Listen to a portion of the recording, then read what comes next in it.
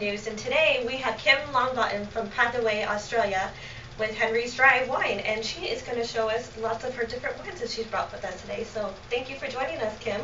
Thank you. It's a pleasure to be here. Well, great. So first we're going to have her show us her 2008 Pillar Box Red wine. So can you tell me a little bit about this one, the whole story behind it? Okay, so Henry's Drive is named after the proprietor of the mail coach who used to drive through our property in the late 1800s. The routes were called drives, so we called it Henry's Drive.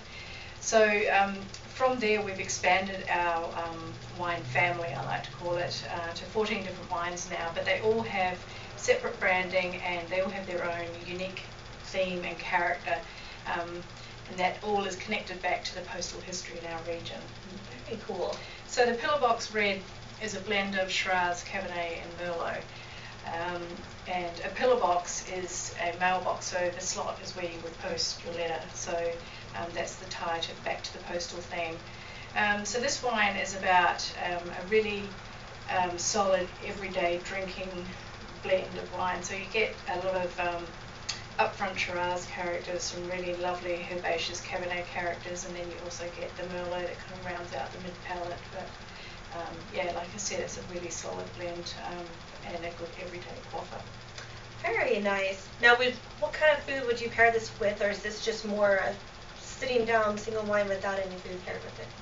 No, I think it's always good to have food with wine, and for this I would go with red meats, probably more so lamb. It's a great pizza wine also, or sausage on the barbecue, more like a gourmet style sausage.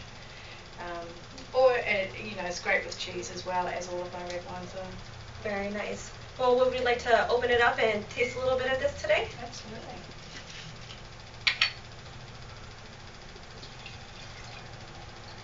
Thank you. That smells lovely. Yeah, it's lovely earthy aromatics, and it has some really gorgeous dark berry fruits on the palate as well, a little bit of spice, some lovely integrated oak. Yeah.